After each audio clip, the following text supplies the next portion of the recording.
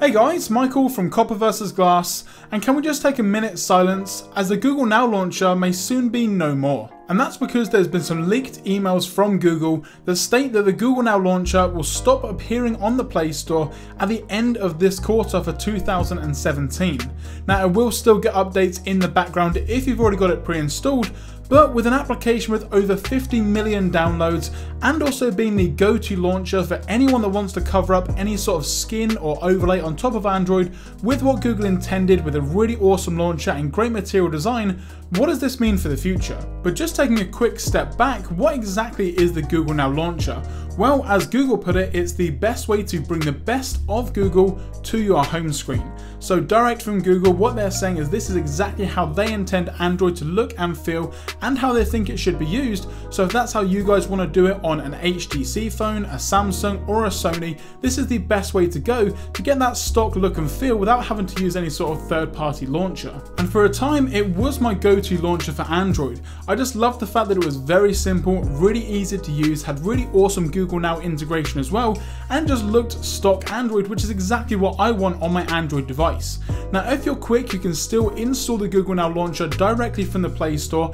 as it does still appear on there, and also in the emails and things that are floating around the web at the moment, Google has stated that they will still update the Google Now launcher, and that's probably going to be through the Google search application as well. So if you've got the launcher installed on your device, it's not like they're going to forget about it altogether, it's just a kind of shying away from it for newer devices. But at the end of the day, does that really make too much difference to Android as a whole? Well, let's discuss. For me, the Google Now launcher was the easiest and quickest way to get stock Android, or at least what looked like stock Android, on any device that I was using. Now whether that was a Samsung phone running TouchWiz or HTC running Sense, if I wanted to get a stock look and feel on my device, I'd head straight to the Play Store and download the Google Now launcher straight away, and then everything would look exactly as I wanted it to. And I know what you're thinking, well, why wouldn't you just buy a Nexus device? Well, for a certain period of time, maybe around when the Nexus 6 was out, there were actually phones way better like Samsung devices and even some HTC devices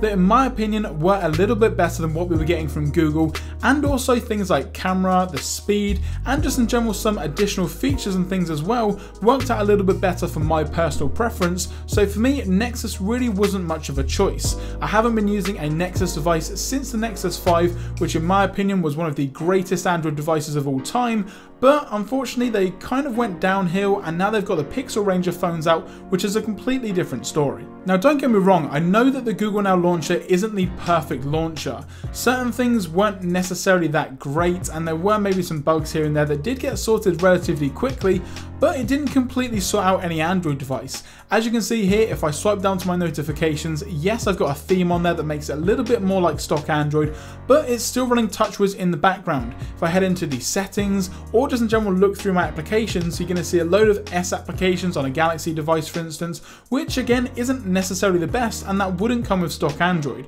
Now certain things have been updated with the Google Now launcher that do make it a little bit better in my opinion. So you can't install custom icon packs, however it will do its best to see what icons you've got and kind of update them if it needs to. So for me, things like my contacts, messages and camera icon that would normally be stock with a Samsung device using TouchWiz have been automatically changed, but it is a bit of a shame that you can't use any third-party icon packs to kind of just get yourself immersed even more with stock Android. However, it's not all doom and gloom for Android, as you can get the Pixel launcher and install that on any, and well, actually no, you can't. The Pixel launcher, unfortunately, as you can see from this screenshot, is exclusive to the Pixel line of devices, so again you're going to have to use any sort of third-party launcher or just the launcher that comes with your device for the meantime. Now that's not necessarily the best thing in my opinion, and I'm sure that Google has their reasons for not putting the Pixel launcher on all Android devices like they did with Google Now, but it is a bit of a shame that it's going to be a bit harder to get stock Android. And I say a bit harder, but again, it's not really.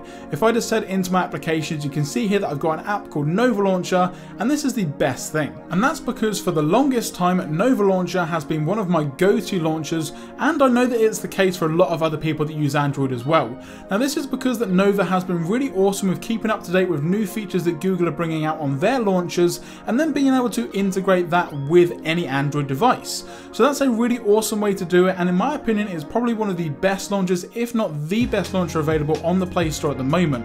Now what I'm going to be doing then is just going into Nova Launcher and setting it as my default launcher, as moving forward, especially on my Samsung Galaxy S7 here, that's going to be the best option for me to keep that stock Android look and feel without having to run out and spend a bunch of money on a new Pixel device. But as with all of the videos that I do here on COPPERVSGLASS, these are just my opinions, and I want to know what you guys think of Google possibly getting rid of the Google Now launcher in the future. Let me know in the comment section down below or on Twitter, just give your thoughts and opinions and feedback on the Google Now launcher, and if you think it is a good or bad move, and if you don't use the Google Now launcher, let me know which launcher you're using down below as well. If you enjoyed this video, be sure to give it a thumbs up down below, and don't forget to subscribe to get some more awesome content in the future, and also hit the notification bell so that all of my new videos go straight into your sub box. I'm Michael from COPPERVSGLASS. Thanks very much for watching, and I will catch you guys in the next video.